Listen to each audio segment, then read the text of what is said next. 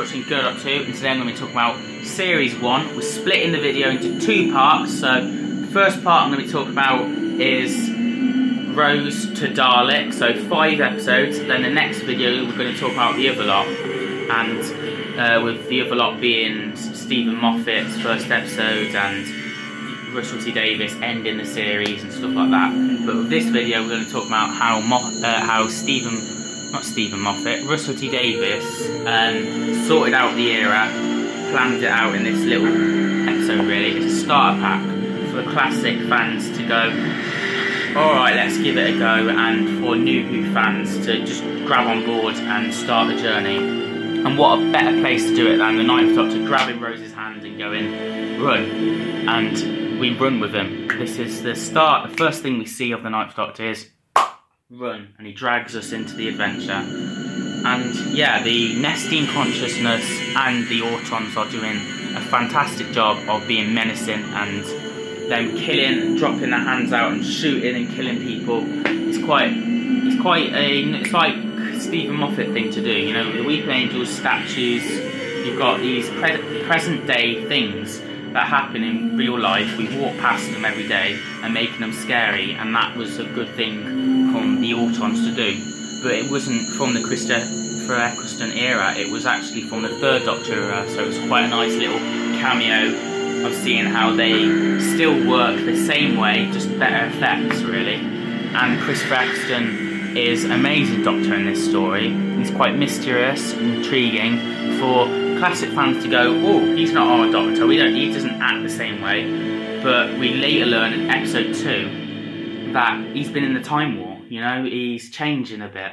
And with that, we've got Rose as well, helping him along the way to ease into his performance of the Doctor again and feel confident about himself. And I think this episode is a brilliant starter pack with Rose, not telling us about the Time War with episode 2, but giving us a little bit intriguement of who is he, for classic fans to go, alright, we're going to try and get on board with this, with new Who fans going, alright, what do we need to know about this show? We learn about the TARDIS, we learn about Sonic's screwdriver, and we learn about the Doctor's motives and where he's at. And yeah, look at the ears, he's just changed. You're getting little references of him being just turned into the Ninth Doctor. Chris Eccleston did an amazing performance with that, and the comedic was quite funny, not just through this episode, throughout the whole series. His comedic, he mentions in interviews that he's not that good with comedic stuff, but he does it amazingly well in this. And he also is strict and like, you stupid ape, you know, he'll lose his temper with you, he'll get angry, but in 1 minute he'll be like, hey up, come on, let's go, fantastic, and he'll be like that. So he's got mood swings, and it's intriguing to see his performance really. And with Billie Piper, she's woken up, she's bored, she gets up for work, eats chips, goes to bed, same routine, get up, see boyfriend, go to bed. She's bored of the routine, and then the Ninth Doctor comes along, drags her and says, run, and we go off with the adventure with him.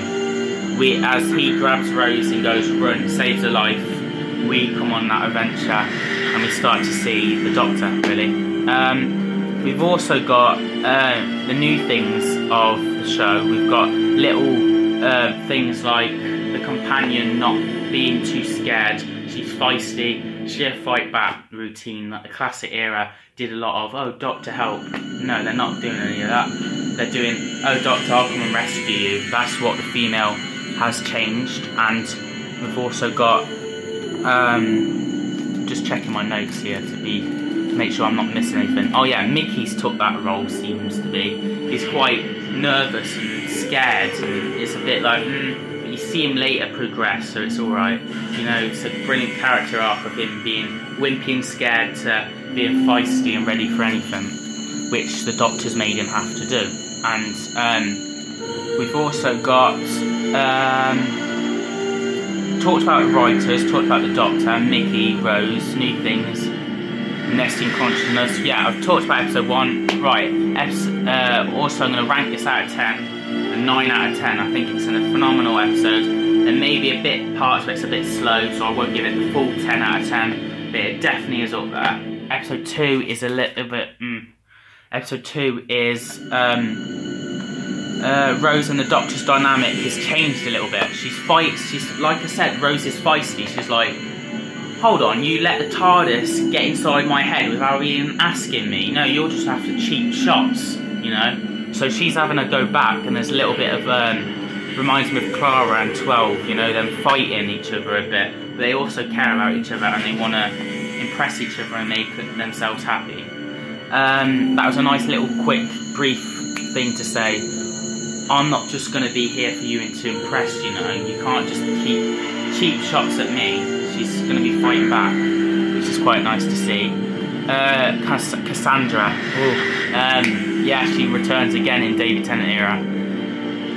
Cassandra's a bit alright. The motives of wanting money and being the last human and moisturise me was a bit dead after a while. The first 10 minutes just was alright. It came to drag and it was a bit like, ugh. And these little things that come along and kill people. It was quite a boring episode with all these different monsters. But the Face of Bo made a cameo, and the first of many, and he's an amazing character.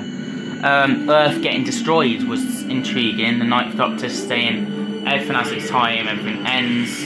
I don't think another Doctor would let the Earth be destroyed like that, I don't think. But then again, there was nothing on the Earth that said so, apart from one human, I guess, like, wait for me, just go. No. Aliens, yeah, not that good, boring, interesting. The tree people were quite nice in character, and there was a little glimpse of the Time War before the end of the story, where we learn a bit more about the Time War. There was a war, the Daleks versus the Time Lords, and smash bang. Yeah, that's pretty much basically it for the episode. There's not a lot going on, so I'm going to give that a 5 out of 10. Yeah, it's not the best. Then we're going to go to episode 3 with, I do believe, Mark Gatiss wrote this episode. I don't know the name of it. It's Ghost Story, which we have quite a few funny little things. We also have the Undertakers being quite dark in some way, getting Rose and dragging her off. You know, that's quite dark, I would say. The Maud, the dead coming back from alive, that scared me as a kid. I do remember this episode being scary. And the ghosts, the Veil, are they called? I don't know the name of these creatures. I think they're called the Veil. No, I've got that wrong. Write down in the comments down below, so I want to know. Yeah. It's just looking at the notes again to make sure I'm not missing anything. Undertakers, I talked about them. The Gas, the Gelf, that's it, the Gelf. So, basically, the Gelf are from the Time War. They've done a lot of Time War's getting referenced in this because it's quite early on. So the Gelf have tried to escape the Time War by coming out of their bodies, but they can't survive without any body in physical form. So they are in the gas, they're surviving in that, but when they can get a chance, they can steal humans' bodies that die. But then they want to get more. They want all their people to be safe, so they start killing. They take the bodies and then use the bodies to kill more people, so more bodies are spare for them to take over, basically. And then the Ninth Doctor lets his guard down. He trusts them and goes, "Okay, right, yeah, you can have these bodies. Why not?" And Rose is like, "Well, that's not going to happen. This doesn't happen in the future." And the Ninth Doctor says, "Well, anything can change like that." So. The Ninth Doctor lets his guard down and says, "Yeah, go on." And then he realises they're going to take over everyone's body, even the living. So he has to try and stop them. And Gwen, not Gwen Cooper, but the person who plays the same actor in sort of ways, she can see through the time vortex because she's lived near the Cardiff Rift, really. She's lived near the Rift for too long that she's starting to see things for the future, and she finds a way to stop them and blows them up, really, using the gas, which we have another amazing character of. We have, hold on, Charles Dickens. Yes, Charles Dickens. He's an amazing character, fun, intriguing. The Ninth Doctor does get along with him. He doesn't get along with him at the start, but as soon as he realises who it is, he's like, "Oh, I'm a big fan." And then they just get along. It's quite interesting. They're dynamic. And then Yeah, it's quite a brief, easy, dark London feel. Well, it's not even London, it's Cardiff. But it's quite a scary, eerie setting. So I'm going to have to give this a 6 out of 10 because it's better than the last one, but it's not up there, I don't think. Now, 4 and 5. Episode 4 and 5 is World War III, and there's another name to this, but I've forgotten it. But it's World War III, and we've got comedic values again.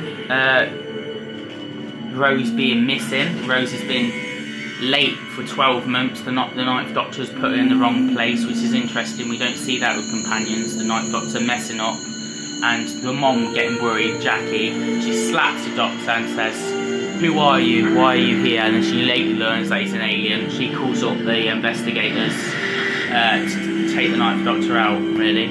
She doesn't want him near her daughter, but then UNIT get involved, which was quite nice to see. More of a classic era vibe.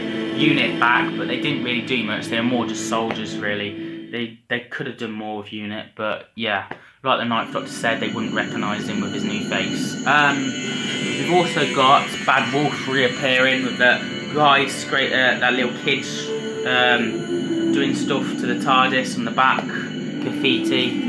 The cliffhangers, the first cliffhanger of the series, classic, back again. So that was quite nice. We've got Danger with the Slitheen, and then attacking Rose's mom and Mickey, and attacking the Ninth Doctor, and then we're like, how is he going to get out of this? Of course it's the Ninth Doctor, he gets out of it. The Slitheen are brilliant, funny creatures. I really like them. A lot of people don't like them, but I think they're very funny and very intriguing. But Sarah Jane really took that to her adventures, really, so I'm glad they got more out of them in that way. Slitheen unit, Mickey got offered to travel with the Ninth Doctor, but he didn't take it. He will later take that, he's got more stronger later on, so he can travel with the Ninth Doctor, which we'll see in Series 2.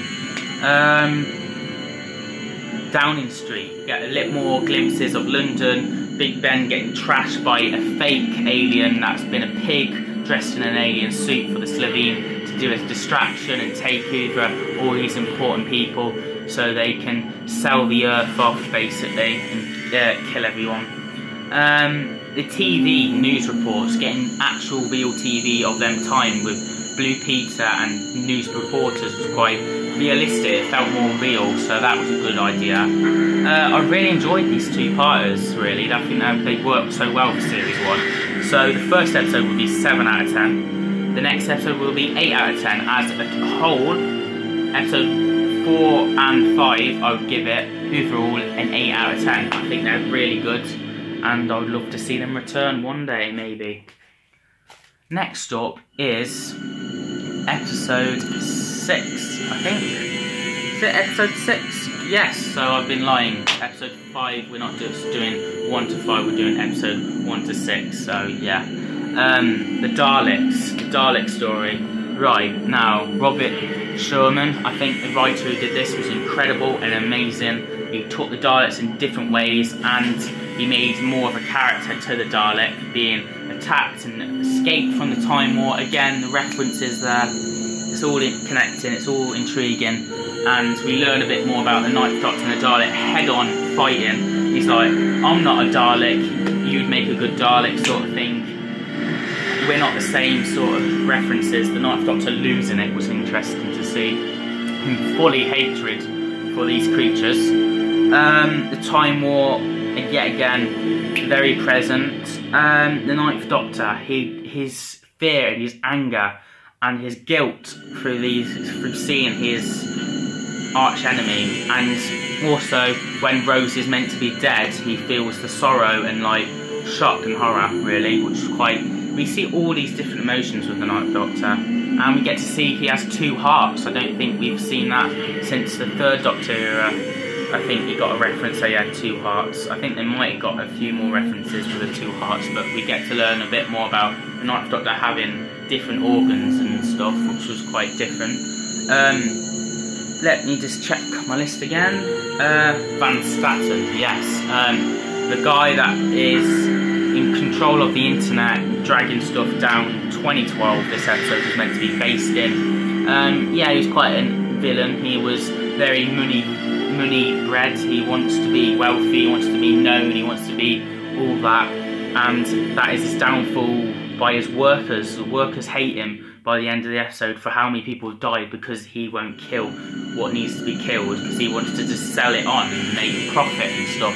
So he gets a sacrifice, he gets his mind wiped at the end of the episode, which is justified, and so I think we're all like yes for that. And the base is quite interesting. It's very claustrophobic, them running around, not much to go on, areas, doors shutting, the Daleks chasing them, it's coming, it can get up the stairs as well. The Daleks showing off with all these shields so the bullets can't get it. It killing all these guards and moving around and hovering against the stairs. It shows all these things the Daleks can do. Also tactical. You don't just shoot them, it shoots the water to electrocute them all in certain places, and it just showing off. It shows what a Dalek can do, and it absorbs stuff from the internet so it knows all the knowledge it needs to know. Adam, a random, he's going to be in the next episode for a random reason. I think he worked for this episode, he doesn't work later on, and it soon gets kicked out. But yeah, he's pointless to return, but he worked well in this episode, I think, for Rose. Yeah, that was quite nice. And also the museum with the little reference of the Cybermen, that was intriguing to see. A little glimpse of what the Ninth Doctor thinks about them, really. Yeah, that was series 1 basically. I'm going to rate out this Dalek episode though. I'm going to say an 8 out of 10 again. So yeah, overall we get an 8 to 9 out of 10 with a few low ones, but it's all good. It's all based, and I think I'm looking forward to the next load of episodes to talk about. So yeah, please stick around for the next part of series 1. That video will be probably up on the same day as this video. I'm going to release them all, but I'm going to watch them now and you're going to get on the same day, kind of. I'm going to try and release a video every Saturday. I've done a load more. I've just gone to London Comic Con, so I've been lucky enough to meet Christopher Eccleston and the Ninth Doctor there. So if you can see from a distance, I'll do a later video on that. By the time actually this video comes out, you will see me meeting Christopher Eccleston and John Barrowman again. So I'll be talking about them and a little opinions on their series, I guess. Yeah, that has been series 1, guys. What have you thought about series 1? I'm going to be talking more about series 1 in the next video, so stick around for that, and check out my London Comic Con video that I haven't even filmed yet because I'm doing this timey-wimey basically. It'll be out before this video.